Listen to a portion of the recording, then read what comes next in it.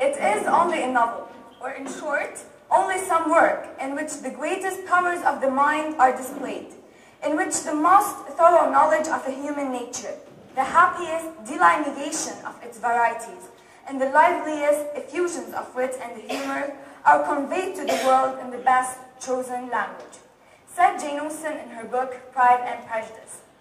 So, crawling into these books is like being offered a warm release from everything chaotic in our lives. Romance novels are seen like a tub of ice cream which is eaten when no one's looking.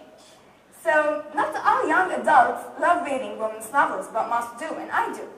For me, it's a form of entertainment and also an escape from reality.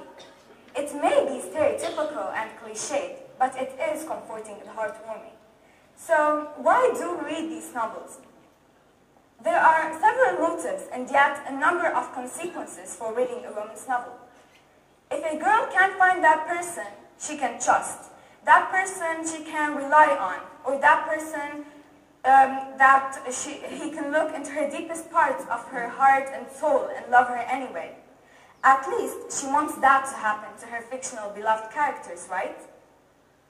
So, what a girl really wants is the same thing that she wanted when she was a little girl, the fairy tale ending with a happily ever after love story. So, relaxation, entertainment, and also escape are the reasons that really makes us hooked into reading a romance novel. First comes the comfort fact. Romance novels are centered around the same few themes that the writers or publishers think we enjoy. So we read them effortlessly and they seem so natural to us. Romance novels are like eating potato chips while watching your favorite TV show. We all love chips and we cannot resist it, right? So such is reading a romance novel. Another reason why romance novels are appealing is because of good writing. There are a lot of romance novels with diverse, thrilling, and different plots.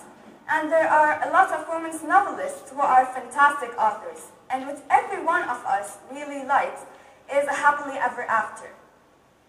So, until that happens, it's the author's job to create moving characters that will seduce the masses to fall in love right with them again and again. A third reason girls like love books is because they can find hope in them, or they can see part of them in the character. Romance novels are completely made up, which is why they can give some girls little hope for a flourishing love waiting for them out there. So, and all girls like fantasizing as well as creating their own world. And romance novels give them exactly what they've always dreamt of. A great thing I find about guys in these books is that they are not only gorgeous or rich, but they also know exactly what to say and what to do, which is a quality girls cannot find in real life. So,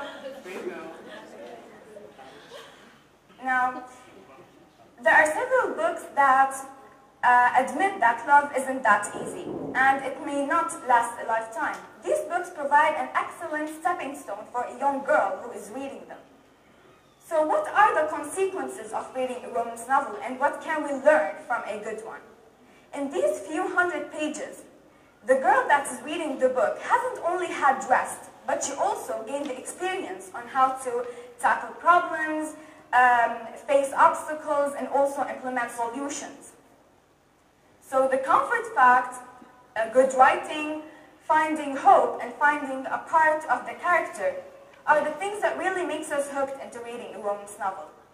So go on and grab that romantic book and start reading it, because I know that there is a small part of each one of you that has hope, and maybe you will be the exception someday, and your love novel will feature you as the girl the guy will do anything for. Thank you.